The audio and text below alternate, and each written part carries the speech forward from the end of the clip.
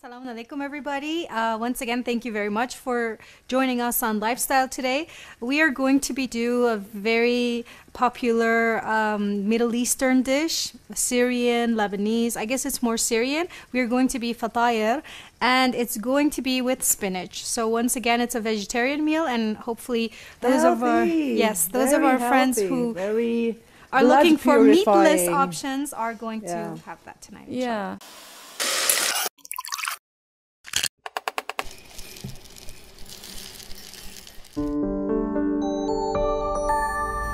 Today we're going to be doing some multitasking. I'm just going to start with the herbal drink today. So it actually came to Sister Zainab's rescue too because she was coughing. Yes, thank you so much. You're welcome. This is mallow tree, so if the camera could show it. This is mallow plant. It's purple, and when you actually add water to it, it turns into a really, really sort of electric purple. It's a very interesting bluish, color. Isn't it? Bluish. Like First it's bluish, and then but the color changes. It turns into by purple. little. Yeah. So this is this mallow plant is actually really good for coughs. It increases the milk supply of mothers. Look at that color. Yes, exactly. Cool, eh? But it will turn into this one, like it's sort gonna of change. brownish, and it smells very nice. So it's actually it increases. It smells like it's good for the throat. For cold. It increases the flow of milk. It's actually really good if you have like a burn. If you use this with olive oil, it's really good to apply it on burning that you get from fire.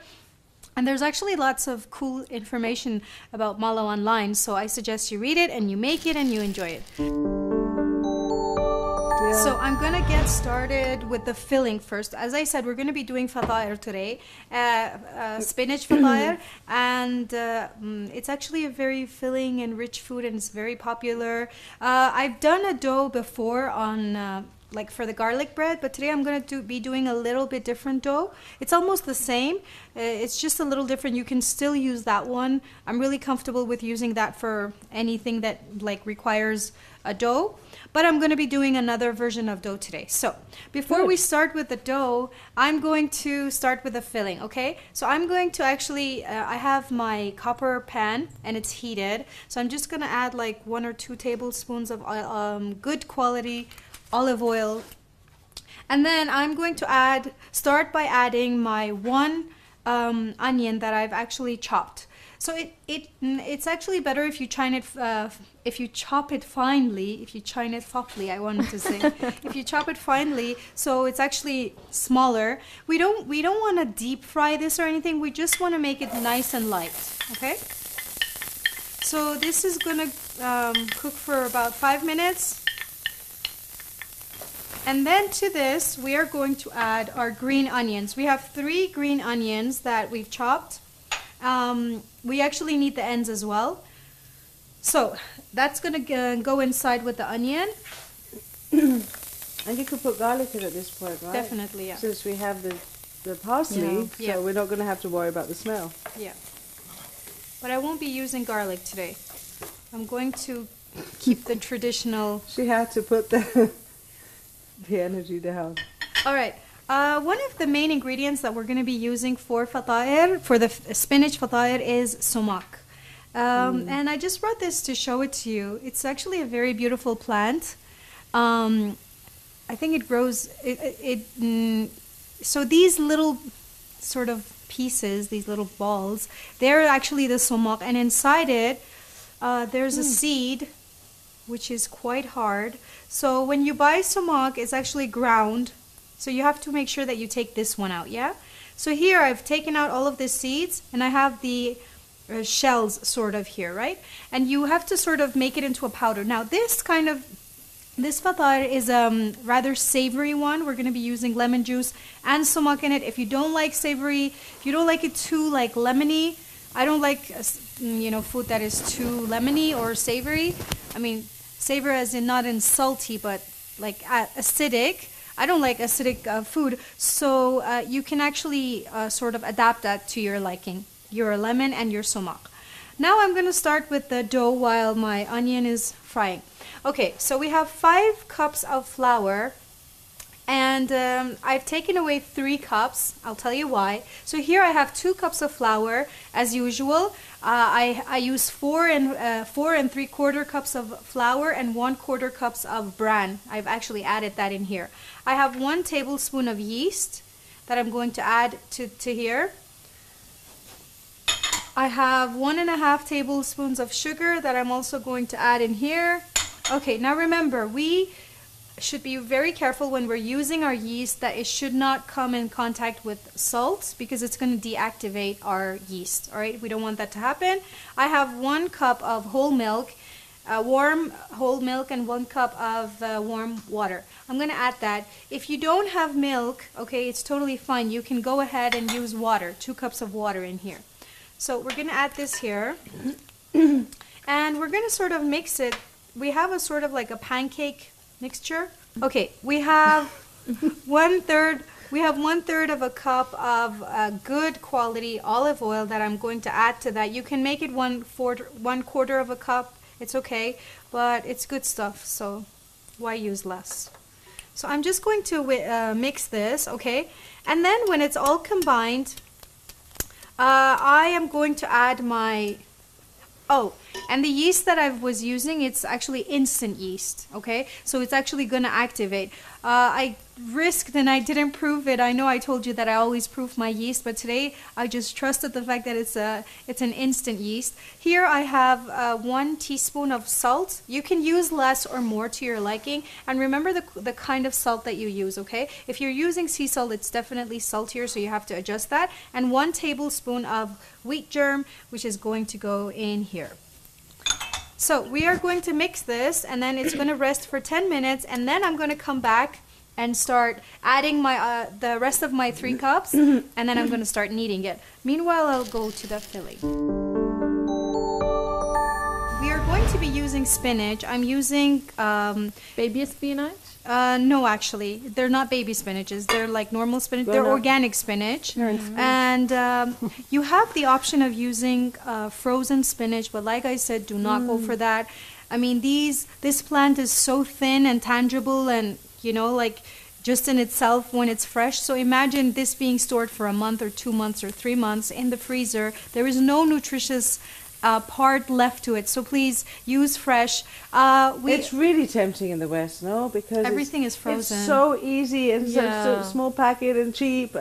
But here in Iran, like something that I love about here is that you have all these small vegetable shop corners that they clean them, wash them, and they're ready, you know, like you can have them easily every day. So we're using about 600 grams of raw spinach, and when it's cooked, it's going to be about 2 cups, okay? So remember that we want all of the water or the juice of the spinach to be vaporized. We do not want a sort of leaky mixture, because then it's going to actually leak out of our fatayer. So I've actually cooked that, and then you can use scissors to sort of like chop them so they're not so big, and that's it. Okay, so now we are going to do the filling.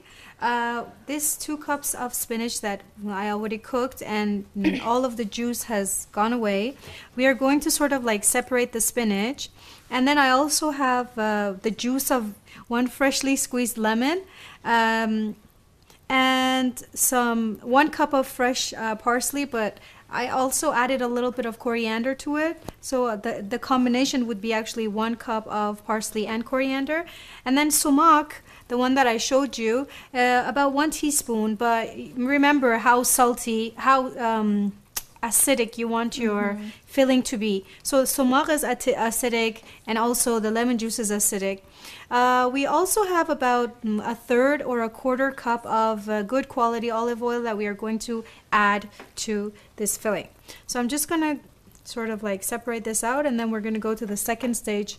And then I would also like the camera to show the first part of the dough. The yeast has actually activated and it's bubbled up. So thumbs up for us to go ahead. All right, there we have that. Just gonna wash my hands. Okay, So we're gonna go ahead and add our onion. Is that little candle making this water boil? There's actually 3 inside. Wow. So this is our onion and our green onions that we lightly fried, and then I added some turmeric to it and some garlic powder. We didn't have fresh garlic, so I used garlic powder. I'm gonna add that to this spinach.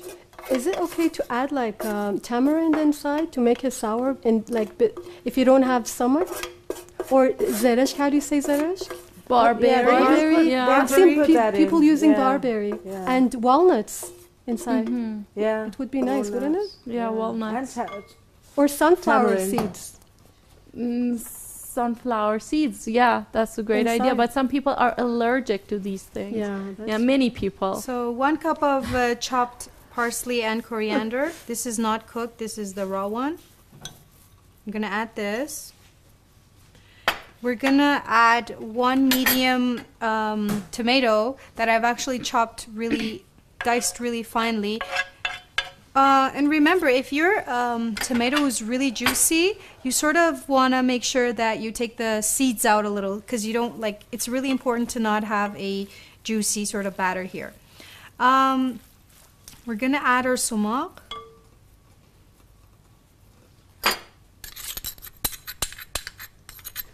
Okay, so we're gonna add our olive oil. Similar. Sunflower seeds. And that's it. That's So the yummy. filling, and it smells so good. So remember that I said this is 2 cups of flour plus the water plus the milk plus the yeast and sugar and salt and all that. This is the remaining 3 cups of flour that I'm just going to add to here. And we are going to again whisk it, but here we're going to sort of get our hands dirty. I'm going to flour my surface, and I'm going to start kneading. I could have done this with the bread machine, with the actually stand mixer, but since we've been doing quite a few dough recipes with that, I thought it's unfair to those of you who don't have a stand mixer. So that's it. I'm just going to start massaging it and kneading it. Okay, thank you. Good job. So this is this is a batch of dough that I brought from home, because it needs to rest for 1 hour, or in actually a warm place. It needs to double in size. So it depends on the country you're living, the climate you have, the altitude, the humidity. It needs to double in volume. We don't have the time, so I made this from home and I let it rise overnight. Now, one thing that I really suggest you do is to actually make that whenever you're making dough, to actually leave it to rise overnight, because the flavors actually really combine much better when they rest overnight in the fridge, and they will the process of rising will actually happen slowly. So, for the amount of the dough that I explained to you, you actually get quite a big batter. So I divided that dough into 16 balls. Now 16 balls will give you like a rather large fatayer. If you don't want it so large, you can actually go ahead and divide it into 20 pieces. And one more thing that I wanted to add about dough is that do not pull apart your dough. Do not stretch it, because the gluten inside is actually gonna all get mixed up and messed up. So you want to cut it. Use a knife to cut the dough, all right? Or pinch it off. Don't stretch it like that. So I have my 16 pieces. I have my filling. I added to it salt and pepper, and I thought it needed a little bit more Garlic. Lemon? Garlic? Yeah, it needed more acidity, so a little bit more of... I'm always here to bother you about the garlic. No. Lemon juice, and we have our egg wash, which is the mixture of 1 beaten egg, some milk, and I added some turmeric because it actually gives it a sort of nice yellow color to it. All right, now this, if the top camera can show this, we're going to be using this as our topping. You don't have to use anything as the topping. It's traditionally just made plain. But I like to make it look more colorful. So these are black seeds, and we talked about the benefits. These are cayenne pepper, dried cayenne pepper or chili. And this is safflower. It's not saffron, it's safflower. And I just want to show you the difference between saffron and safflower. So again, I need the camera. So just by smelling it, you will know. I mean, like when I open the lid of this jar, it's like Sister Nasreen said, it's intoxicating, really. And the threads of saffron are way more red and they're drier, okay? So it'll actually fall apart if you touch it. But this one, it's quite, what do you call it? Wet? Moist? No. Dry? They're actually quite strong, so they don't really like powder that quickly. So I'm just gonna do a demo of one, and then you guys can go ahead, and then I'll just continue. Yeah. So we are going to flour our surface. I'm going to be using bran instead of flour. This is flour actually. Oh, go ahead. Never mind. I actually put bran in there, but then it's not poison. Yeah. Okay, so we're going to take one ball, sort of make it round. I love playing with dough. It's so therapeutic. Massaging the dough. Kneading it. I don't know why, like the word just That's left nice. my mind. Slipped You my can mind. use it. What? Massaging instead of kneading. All right. You can use the tip of your fingers to spread this, and I'll show you. It's perfectly okay if you don't have a rolling pin, but rolling pins are generally really cheap, and they come use a in bottle. handy. Or Glass a bottle, yeah, whatever. Or you know these cling wraps, rolls? Oh, yeah. I use those sometimes. So we're going to make it the size of a little bigger than your hand. And my hands are quite small, so maybe a little bigger than this. How thick should the dough be? Again, like I said, you have to see like how much of the batter you made, but it shouldn't be so thin to tear it. Yeah. So this was with the rolling pin, yeah? I'm going to do one with my fingers. Say we don't have a rolling pin.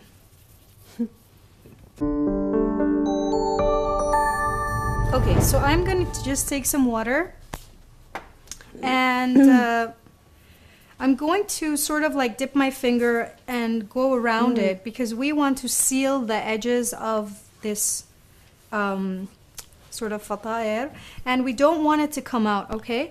Like the beauty of it is that it's in the form of a triangle.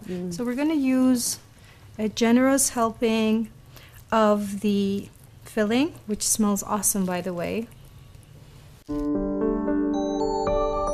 Okay, so here I have my fatayer. It's actually rolled. We're gonna pinch the sides to make sure that it is sealed. It's so beautiful. Yeah, it is. And This is actually quite a big serving, so it's gonna it be looks like like samosa, right? Yeah, it does. Yeah, it looks like samosa. So then I'm gonna brush it with my egg wash and then start decorating it. Okay, so I actually what do you call it, filled the dough with the spinach filling, and I showed you have to make sure that the edges and the corners are all pinched very well and they're sealed because you don't want the juice oozing out. And I'm applying the egg wash now, and I'm going to be doing like sort of different kinds of dressing. And my oven is actually preheated to 200 degrees, and it's really, really hot. So it's going to need about 12 minutes in the oven. And if you think that the tops like need a little bit more, you can. That's pretty good. 12 minutes is not too much. Because the filling is cooked. We just need the dough to cook, right? Yeah, it's just baking That's bread. it. Yeah. That's it, yeah. All right, so... And I'm also going to be doing like one open fatayer. So like if those of you who are uncomfortable with like sort of doing this, even though I showed you, it's very easy. So this safflower, I'm just using it for sake of beauty. That's it.